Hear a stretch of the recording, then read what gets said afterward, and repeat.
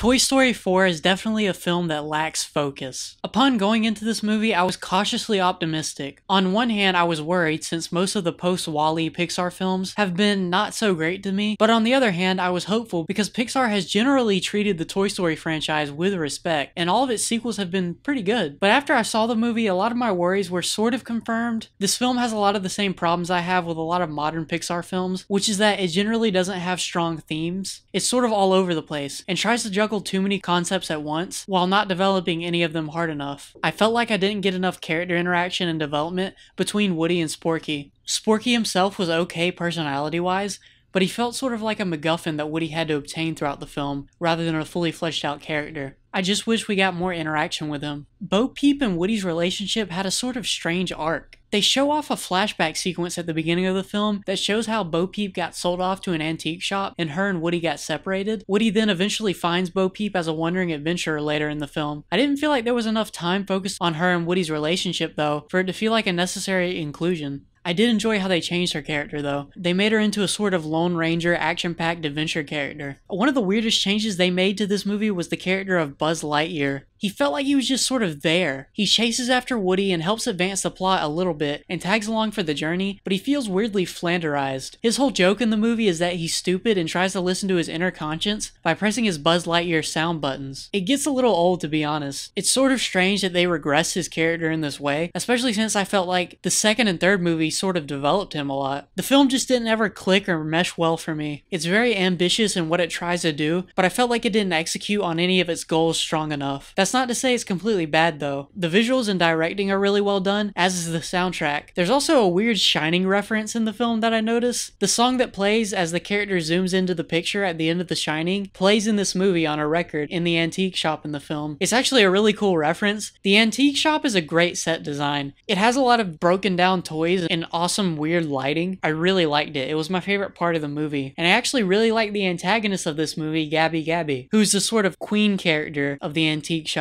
I really wish the focus was more on her actually, and the antique shop as a whole. It has a very creepy horror movie feel, and it would have been a great setting to base almost the entire movie in. That's the thing though, everything that I liked about this movie I felt wasn't explored enough, because the movie has too many ideas going on. It's narratively dense in a very generic Hollywood blockbuster sort of way, where nothing feels like it ties into a central purpose or theme. It just doesn't mesh well, sort of like Finding Dory or The Incredibles 2. It feels very much like a modern Pixar sequel, and I was sort of disappointed by that. But anyways, have you guys seen the movie yet, and how did you feel about it if so? Leave a comment down below telling me your thoughts, and like the video if you enjoyed it, and subscribe for more content in the future. I'll see you in the next one.